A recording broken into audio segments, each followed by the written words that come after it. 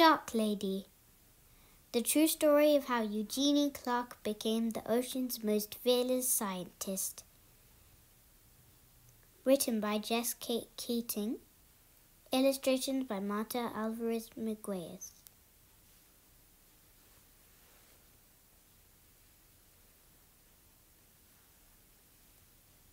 It was Saturday, and Eugenie wanted to stay at the aquarium forever.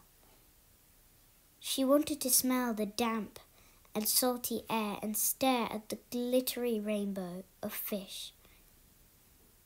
She wanted to keep watching her favorite animals, the sharks.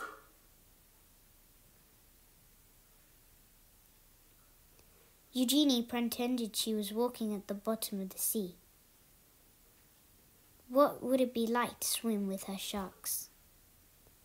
To breathe underwater with gills of her own? More than anything, she wanted to find out.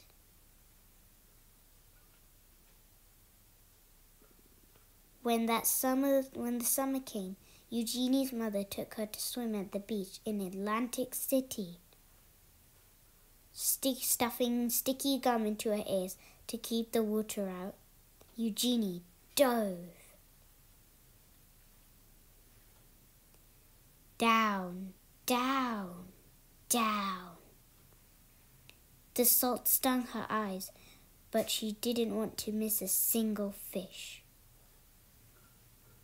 Constellations of sea stars speckled the pebbled sand.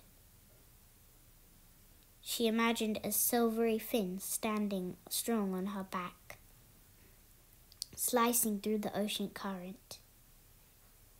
To others, sharks were ugly and scary. But Eugenie knew they were beautiful. As she glided through the cool water, she wished everyone could see sharks through her eyes.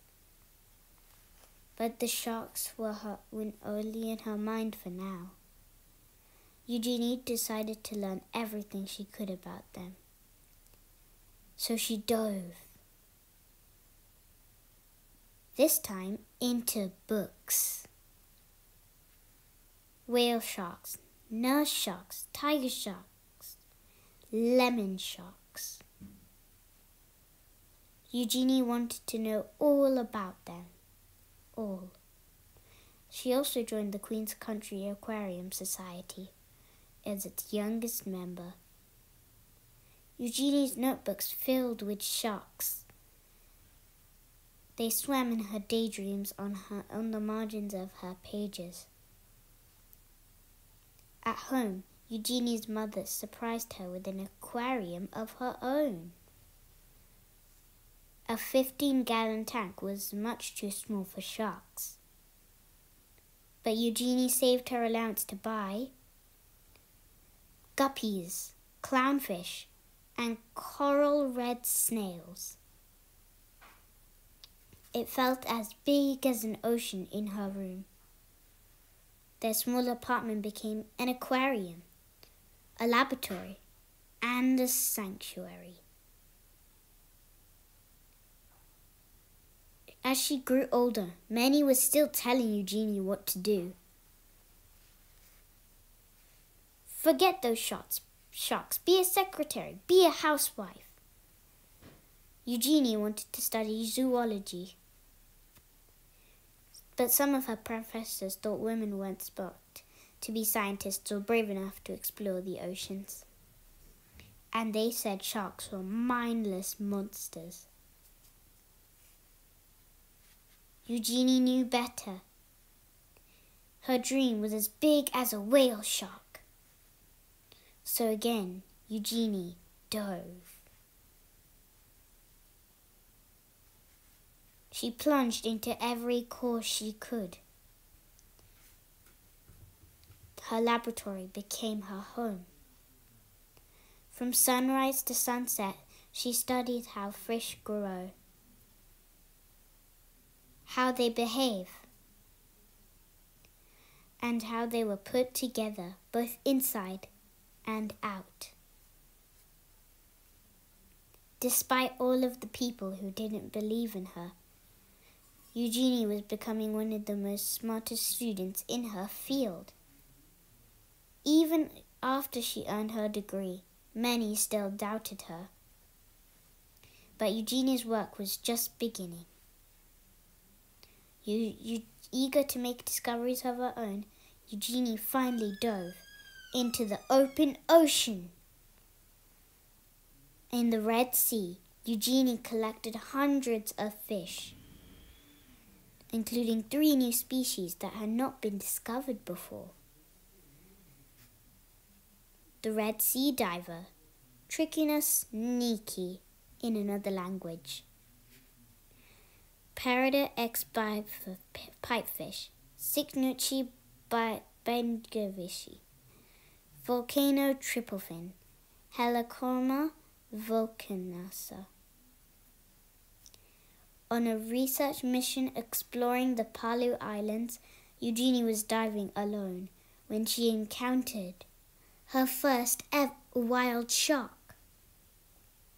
She wasn't afraid. Instead, she thought it was beautiful.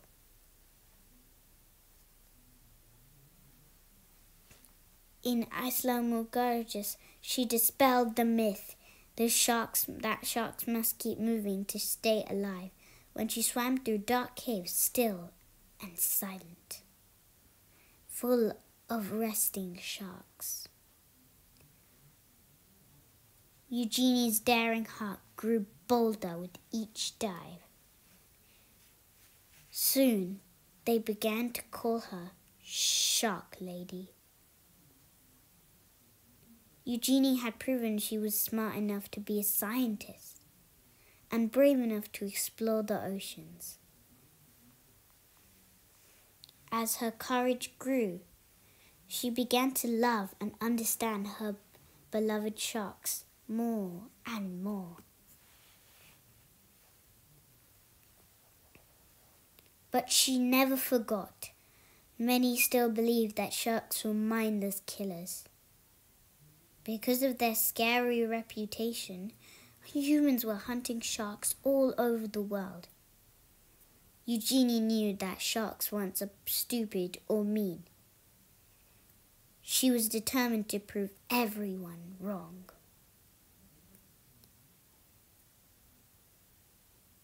Eugenie fished through her mind and devised a brilliant experiment. Could she train a shark the way a person trains a dog? Were sharks much smarter than anyone knew? They were. Eugenie was the first scientist in the world to train sharks, and even learned for at least 2 months after.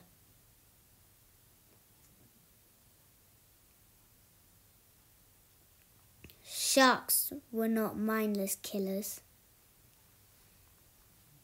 That sharks were beautiful. Sharks were smart. They deserve to be studied, protected, and loved.